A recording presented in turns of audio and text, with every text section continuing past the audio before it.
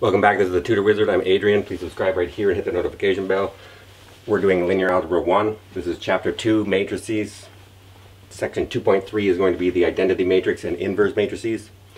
This lecture specifically, what we're going to do is give the definition of the n by n identity matrix, IN, and the definition of the multiplicative inverse of a matrix.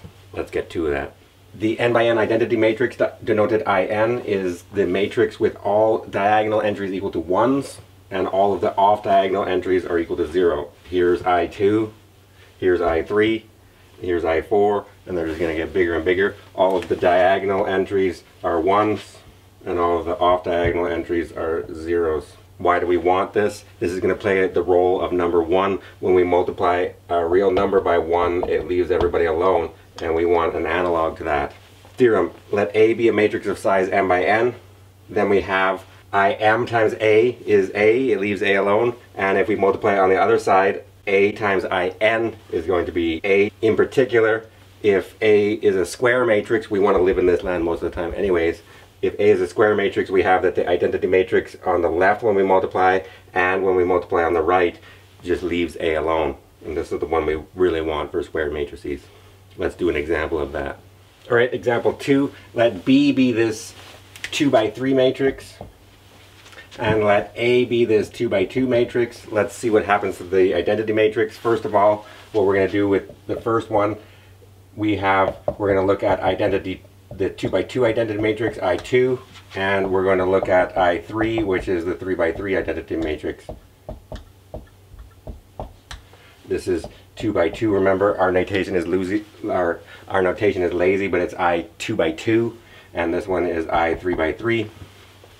Therefore, because this is 2 by 3, first of all, we want to look at I2 by 2 is technically what it is, times B 2 by 3. The inside indices match, and the outcome will be 2 by 3 again. And what are we going to get? We're going to get 1, 0, 0, 1 multiplied by 1, 2, 3, 0, negative 1, 5. This is essentially how the proof goes. I'll put the proof in a PDF on the web page and in a link below, but essentially what's going to happen is in the proof, it's going to be the general idea of this stage.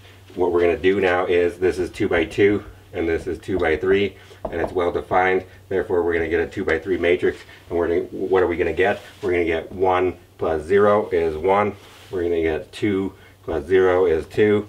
We're going to get 3 plus 0 is 3. And then in the second row, we're going to get 0 plus 0 is 0. 2, 0 plus negative 1 is negative 1. And 0 plus 5 is 5. And that happens to be, again, the matrix B. So if we multiply by I2 by this 2 by 3 matrix, we get B. Similarly, if we take B, which is 2 by 3, and multiply it by I3 by 3, we're going to get that the inside indices match, and we're going to get the outcome will be 2 by 3 again.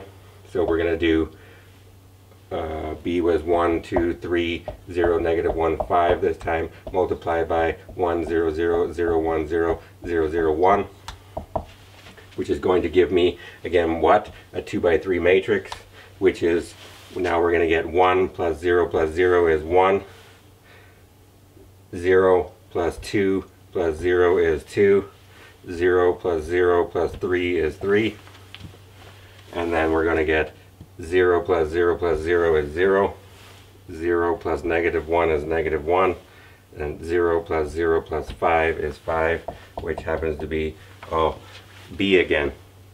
Therefore, when we multiply by these respective matrices, when they're not a square matrix, you have to multiply by the identity matrix on the left and right, and it's a different size, but they leave them alone as the point. Now, when we try this with the square matrix, what happens? We can squeeze this in. 2 is going to be, if I look at A times I2, for instance, that is going to be A, B, C, D, which is 2 by 2, times 1, 0, 0, 1, which is also 2 by 2. The inside indices match, and the outcome will be 2 by 2. And what are we going to get? We're going to get A plus 0 is A, 0 plus B is B, C plus 0 is C, 0 plus D is D, which is A, of course. You can try it the other way. Let's look at what we mean by the inverse of a matrix now.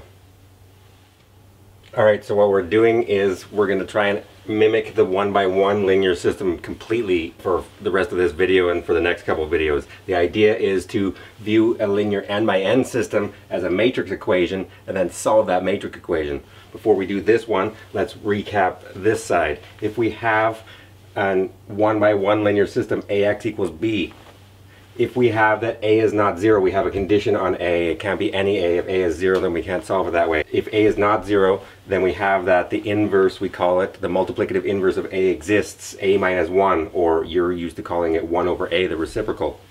Once we know that, we have the unique solution is x is b over a, or a inverse b. I write it like this specifically because we're going to try and mimic it over here. What we're really doing actually is we're taking this equation, multiplying both sides by a inverse. Then what we do is we use a few properties. We associate now, and we have a inverse a on this side and a inverse b on this side.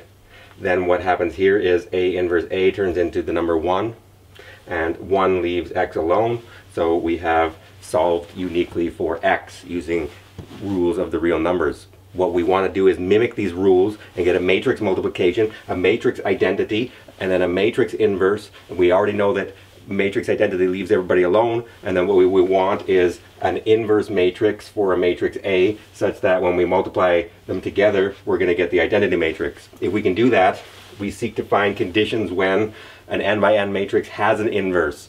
This is going to be when the determinant is non-zero. What's the determinant? You're going to have to watch a few videos from now.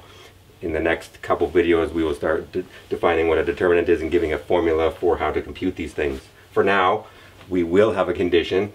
But when does this exist? And if it does, then we can solve uniquely for this system by multiplying both sides by a inverse. Then we're going to associate a inverse is the identity matrix this time. The identity matrix times x leaves it alone, and we have uniquely solved for all of our solutions to our linear system, and we'll have a unique solution in the form of a inverse matrix multiplication by the vector b, this guy. Therefore, what we're going to do now is define the inverse of a matrix, and then we're going to seek two different separate methods for finding the inverse of a matrix, because it's not going to be easy to find at first, and we want conditions for when it exists. It doesn't always exist. Let's get to it. To finish off this video, what we're going to do is give the definition of an inverse of a matrix and then give the first result about inverse matrices. The definition is, given a square n-by-n matrix, we call A invertible if there is an inverse matrix denoted A minus 1, such that A minus 1 times A is identity, and that's also equal to A times A minus 1. When we multiply on both sides by A, we get the identity matrix, is what that's saying. We don't know about commutativity again, remember, so we have to check both of them. If no such matrix exists, then we call A non-invertible, or singular is the classic terminology for the inverse not existing. Again, what we want is eventually in the next couple videos, what we're going to do is give conditions for when an inverse actually exists and give more than one method for finding inverses. But for now, you should be asking yourself, when can I determine whether an inverse exists, and how do I find it if we claim that it does exist?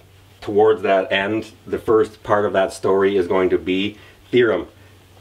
If A inverse exists, then it is unique, is what we're saying. For simplicity, call the inverse B or C, and if we have two of them, then if B is an inverse of A, then we know that A times B is identity and B times A is identity. Similarly, if C is an inverse, we have the same conditions. Now let's cleverly start with this one. A times B is IN. Multiply both sides of that by C, and we get this. Cab is equal to CI.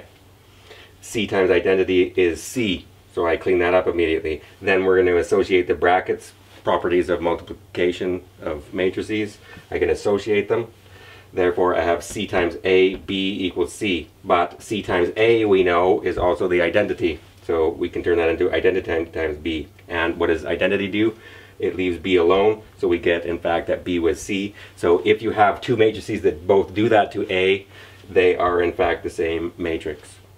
Next time what we're going to do is we're going to give a method using elementary matrices to compute the inverse of a matrix, and then we'll have a way of determining either whether it exists or finding the unique inverse.